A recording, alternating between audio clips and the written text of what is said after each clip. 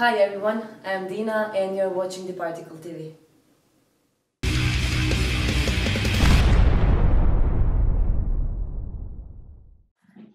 Hi Andrea. For starters, thank you for being part of this interview for our new section, DIPARTICLE TV.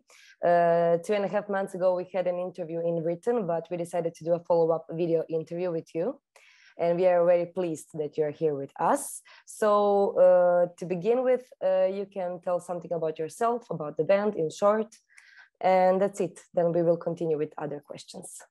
So Lunarsea was born, I think, almost 20 years ago. So it has a long story. So the band, I mean, it's something like melodic death metal, as you can hear, and we try to do something very musically speaking personal, so mixing various kind of music. There is some power, there is some prog, obviously death metal, with also lots of melodic stuff. We did our last album in the worst period we can do, because we had the release party like 2 days before the lockdown here in Italy. So we did like 2 or 3 years of hard working doing this last album. Yeah. We planned festival tours of the promotion, then we did the release party, and then nothing. We are basically we did this stop, and we cannot do any promotion or concert or gigs. So I bet that was very difficult for you in that moment. It was awful. I can only imagine. Regarding your tour, 2022, can you tell us more about that? Your plans? Touring with the band, but the situation gotten worse with COVID, so I don't know now if you have any more news you can tell us since our last interview. Yeah, by now it's very difficult to plan something, you know, because I see that also bigger band than us are planning and then canceling, planning, canceling. So we try sometimes to plan something. But I think really it seems very impossible to do something real. What we want to do is to promote this album, going on tour, playing festival, headline shows, supporting shows, but it's really hard to plan. Hopefully we can do it in 2022, but I don't know. This is what we want to do, but I honestly speaking, I don't know if we will able to do this. What are you doing at the moment? You are working on a new material for your upcoming 7th album, but you told me that the album will be out in 2023. So can you tell us why exactly 2023? Because it's the 20 years of activity of the band, so it's something to, to celebrate the 20 years. But by now there's no like songs or something really ready. But we meet in the studio, we play, and so some materials is becoming too boring. And we plan to do this in 2023, but also in this case, it will be possible. We don't actually know. Yes, I understand. I must say your last album, Earthling Terrestre, was like amazing.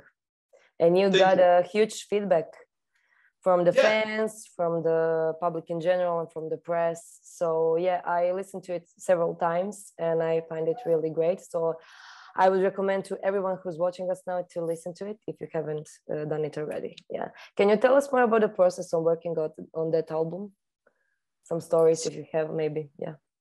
I think we started working on an album in 2008 or something. just after the last tour we did with supporting Orphan Land, we did a long European tour with them, and then we stopped from touring and start to composing and for everything.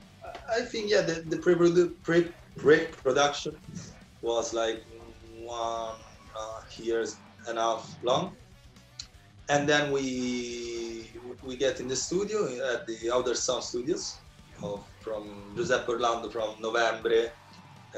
So it's a very important studio. We work with him with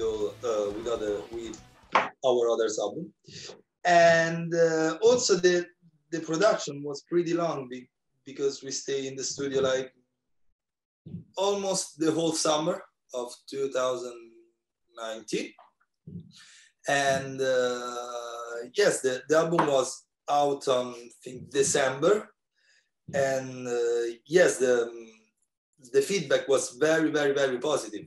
Also, not only the feedback from the press, but also in selling terms. So it was our plan of promoting was something very logical. But we, as I told you, we did the release in February, and then everything was impossible. But we are very proud of Earthling Terrestre, because maybe what I can tell you is like if we definitely find a road. So with the previous album, all the previous album was like maybe if we was touching different paths. Maybe the first was like more close to power. The second one, Roots Code Selector, was more progressive. 100 Light Years was like a punch in the face, never going under 200 BPMs. And then I think Earthling Terrestre was like the circle of everything. So we are very proud of it, and we are sad not only to not going live, but not going live to play those songs, because we are really bounded to the songs. Great. So we can expect something similar to that for the next album? Yeah, maybe. Maybe. Okay. You shared the stage with big names. Surely, if you need to pick one memorable moment, what would it be? If that's even possible. No, but I think, personally speaking, I was in the band from 5 or 6 years. So I can tell you about myself.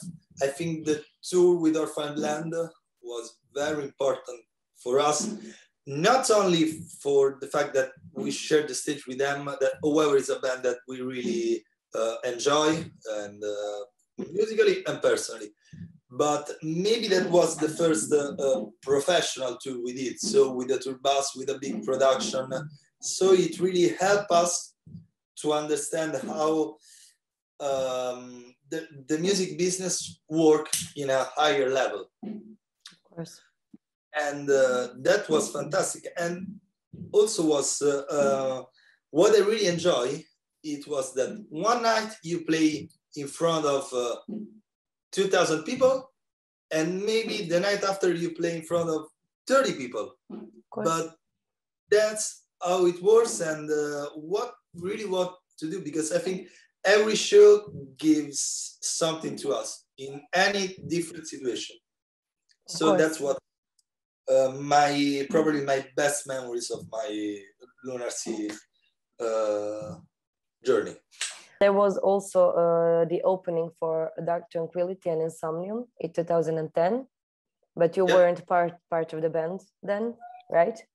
So you really yeah, I mean, that is the highlight of the band's career, surely. How can you picture the future for the band? We just want to, I mean, going work and step by step. I mean, it's obviously, we are really, it's not just a band, we play song, we play show. Lunarsea gives something to us. So we want to going step by step, always higher. And because this is what we really like to do, and one thing we know. Also in this period that we have to be stopped, that we never think of, okay, maybe it's time to get up and leave everything. But we just want to do what we like. So playing, get in the studio, rehearse a room, enjoy the time with us. And if there will be something bigger or something that we should do it. But this is what we like to do. Of course. Do you have some idols and big influences when it comes to music? Because you're having different elements in your music. So if you need to pick some idols, who would they be, if I may ask? Lunarsea work, at least for us. Yeah. Because a different mixture of influences. And I think that by now, with this lineup, we find the right balance of everything. I prefer, all the melodic stuff, but maybe Alex, the singer, even if he growls and screams, he has hard rock background. Piano is really a progressive guitar player. So this is obviously we are really influenced by the Gothic book scene, so Dark Tranquility, Flames, Insomnium, and all that stuff. But we like to find our way with this mixture. Also, maybe because during these almost 20 years we had different lineups, so every members maybe gave some influence and to the band. Of course. For the end, the last question, having in mind the pandemic and that you can't plan anything, like you said before, do you maybe have in plan the idea of maybe doing something online, maybe some online show or something, or that's not something you're interested in? A lot of bands are doing this for the last year and a half because of the situation. So, it can be a good alternative, but it's not the point. We thought about it, but it's not what we really like or interesting to do. I don't know. As you can see, we're not also a social band that we are on Facebook, Instagram. We're not really interested in that. So I don't think we'll do it. Or if, I don't know, I saw some festival are doing something online. So maybe something like that, it could be possible, but I don't think doing something by ourselves, like just get in the studio, playing in front of cameras, streaming, it's not our interest. We also have like our studio, so we can do it, but we're not really interested in doing this, because I think that music is playing in a stage in front of 1, 2 people or 10,000 people, but it's something real. Great. So we don't really like to do this, but of course. Hoping that this won't be the only solution for the next year. I know. Well, we will be optimistic. So can you tell us this? If the tour happens, if the pandemic goes away mysteriously, what can we expect? Which countries? Can you tell us that? For touring, you mean? Yeah. We move, especially in Europe, Eastern Europe. We have a big response. Germany, of course. Maybe we like to do something like in the North Europe, because it's there is a lot of interest in that area. Maybe in the future it would be interesting also, going outside the European border, so doing something. Yes, but this is just fantasies by now. Dreams. Well, one should never stop dreaming, like they say. So, okay, thank you, Andrea. We're very happy to tell your story, and we'll be hearing from you soon, I hope, regarding tours and albums and everything with what comes with it. It was nice meeting you. Grazie tante. Prego. Saluta tutto il band e ci sentiamo. Spero presto. Assolutamente. È stato un piacere. Grazie. Ciao, ciao.